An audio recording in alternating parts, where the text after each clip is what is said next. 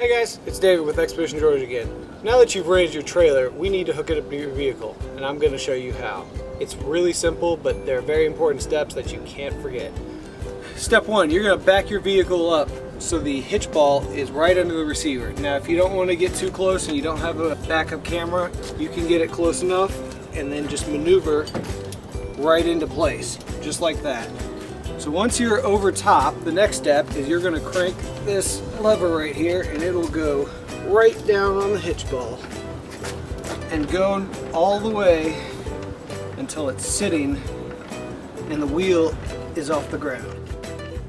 Next, you're going to take this and make sure it locks into place, just like that. When you pick up your trailer for rental, we will issue a lock and a key. This lock should be installed at all times when the trailer is attached to the vehicle. You just slide in there and lock it down, just like a normal padlock. The next step we're going to do is we're going to crank this wheel all the way up until it's off the ground, and then we're going to disconnect the wheel. Right. And then you just pull this little pin, the wheel drops out, and you place this wheel under the floorboards of your trailer. Alright, so your next step, once you've got the trailer locked onto the hitch ball, what you're going to do is you have two of these chains right here and this little clip here.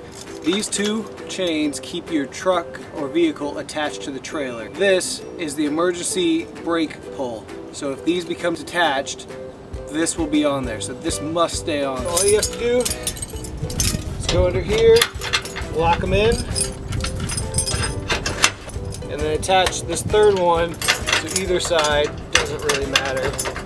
The second to last step is you are going to take your 7-pin connector, or if you have a 4-pin connector, we have supplied you with an adapter to make it fit to your vehicle. Take this pin, this side with the hump goes on the top, and you slide it in. Very last step is do a thorough light check.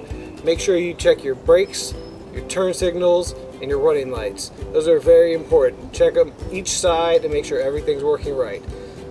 So that is how you hook up your trailer. Thank you for watching and enjoy your rental.